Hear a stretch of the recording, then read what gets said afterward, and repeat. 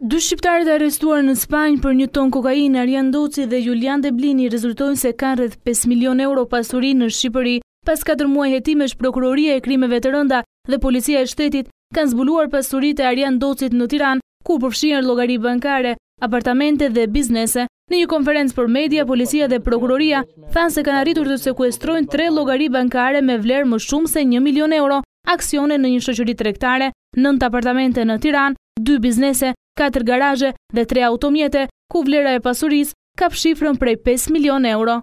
Këta dy shtetas janë anëtarë të një grupi kriminal që zhvillonte prej disa kohësh trafik të lëndëve narkotike, kryesisht nga Amerika Latine në drejtim të Europës.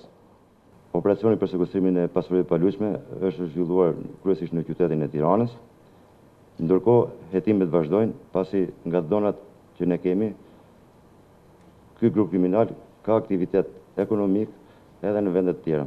Arjan Ndocit, i cili përdorte edhe emra Dritan Gradica, Arjan Noka, Mondi Prenga, Mond Gjoni dhe Don Gjoni, është me origjinë nga Laçi. Ai është vëllai i Viktor Ndocit, pronarit të qendrës tregtare në Tiranë, ndërsa Julian Deblinit ishte me origjinë nga Lezha. Të dy shqiptarët kishin rol kyç në transportin e kokainës nga Kolumbia drejt Spanjës. Ata u arrestuan në muajin prill në Malaga të Spanjës, ku po transportonin 86 kg kokainë dhe tentuan të harratiseshin. Sipas policisë spanjolle, Arjan Ndocit dhe Julian Deblinit kanë rolin kryesor në transportin e rreth 1 ton kokainë drejt Spanjës.